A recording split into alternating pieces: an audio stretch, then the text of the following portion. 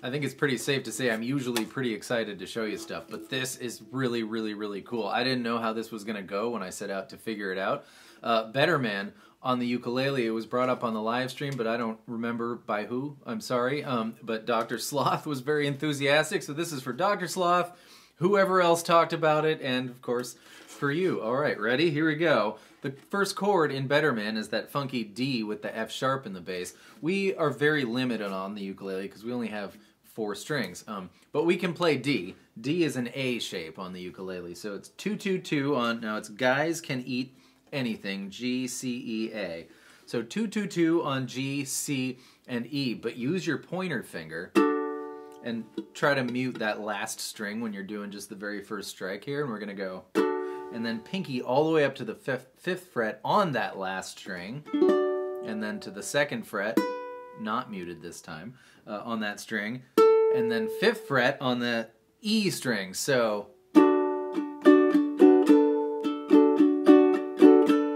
And then, the next chord, when you move that weird D with an F sharp in the bass shape up, it becomes G.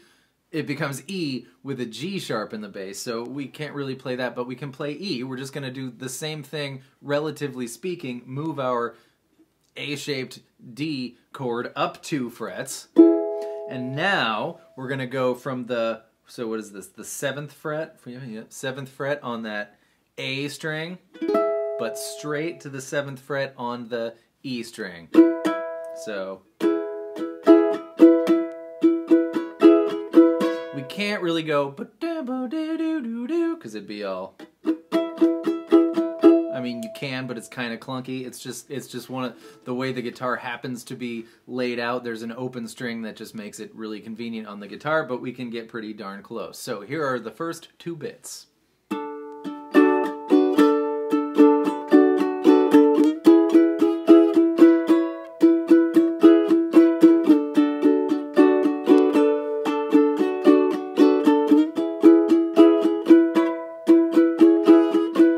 Of course, when it continues its way up, it goes from E with a G sharp in the bass to F with an A in the bass. That's not that complicated to figure out. You just move each of those notes up 1/2 step. So 1/2 higher than E is F, and 1/2 step higher than G sharp is A. We're just going to take our shape and move it up 1 fret, and now we get to do this.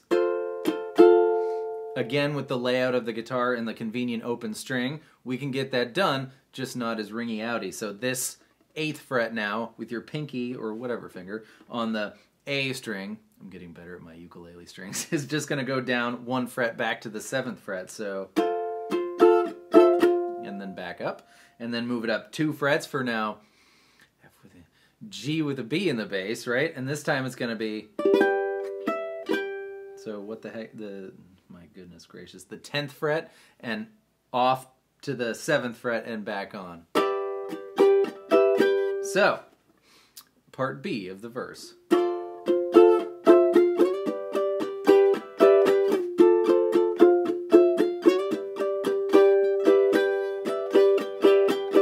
And here's an entire verse.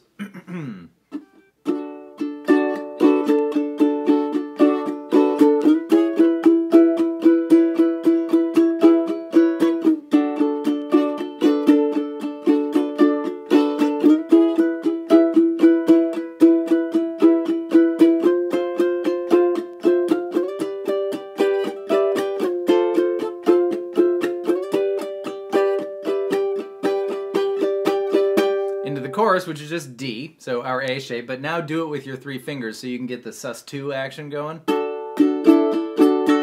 To A, which is 1st fret on the C string, 2nd fret on the G string. To G, which is, guitar players know it as a D shape. Did I say G? G as a D shape. So 2, 2, 3. A. I mean, see? D. A. G. And you can sus for your D-shaped G just like you can with a D chord on the guitar with your pinky finger on the 3rd fret of the now A string.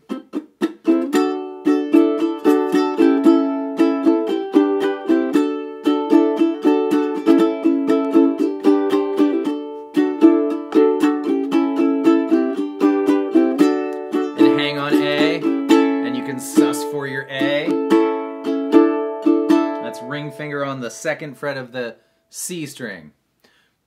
So, here we go, chorus.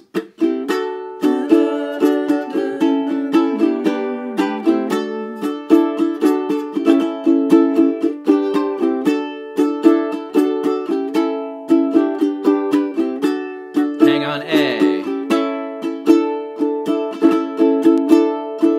D. Now you can sus for your D, sorry for the sloppiness, with the sort of the opposite. Just like you'd sus for an A, the ring finger creeps up into the 3rd fret of the string it's on. So from the, where we were.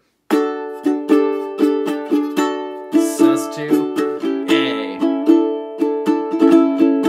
And then done with the G. I'll finish it up, ready?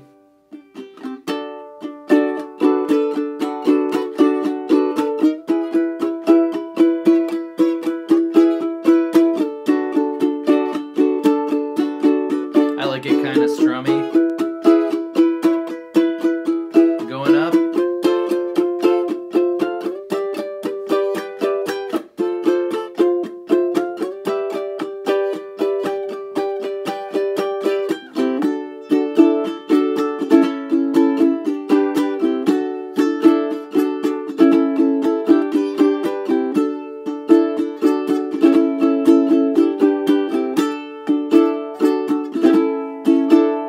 Shorten it.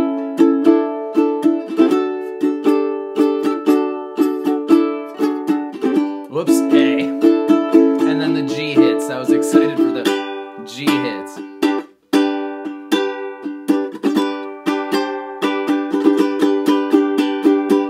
And then you do this till the end.